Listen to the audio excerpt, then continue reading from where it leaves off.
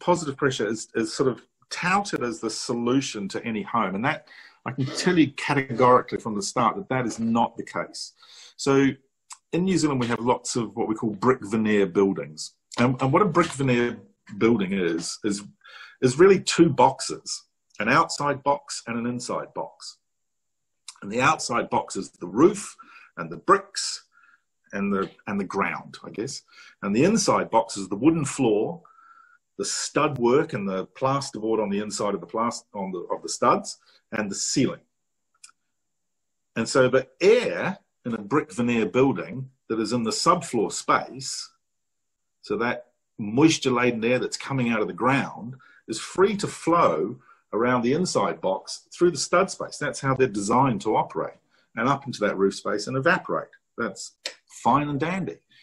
So if you put a positive pressure ventilation system into a brick veneer house, you're pumping the subfloor air, not the roof space air, directly into your house. And we know that that subfloor space air is generally really, really, really damp. So they should never be installed in a brick veneer building for a start. A concrete tile roof. Now, concrete tile roofs generally don't have building paper underneath them.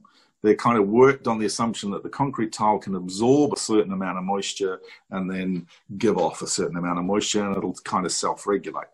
So the air in a concrete tile roof is really damp as well. So they should never be installed in any house with a concrete tile roof.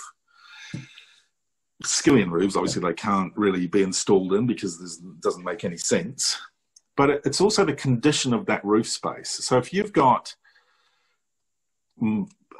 decayed old pink bats or decayed old macerated paper or dead birds or dead rodents or anything disgusting in your roof space, you've got to think about the quality of the air that you're pumping into your house.